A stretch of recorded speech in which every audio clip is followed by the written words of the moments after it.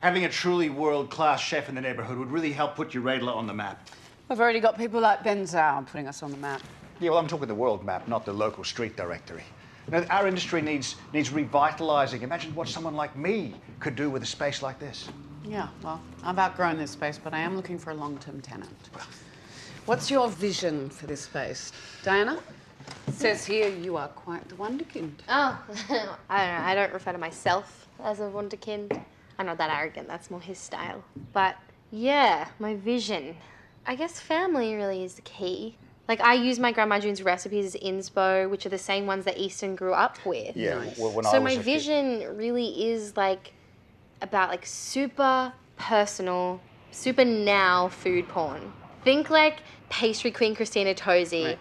Banging barbecue king Yeah, Francis and Marlin, obviously and this then is all in they're the like- context of a fine dining Like it, establishment. yeah. What I'm suggesting is us partnering up. You provide the space, we provide the talent, and we can negotiate profit share.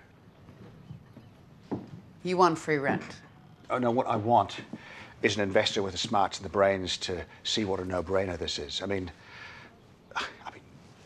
Diana's going to be the next big thing. I'm working on the vines tomorrow and we stop for lunch at 1. Bring a dessert. Done. And your business plan. Thanks for your time, Mr. Plus. It's Margot. Why do I feel like I've just been to see the headmistress?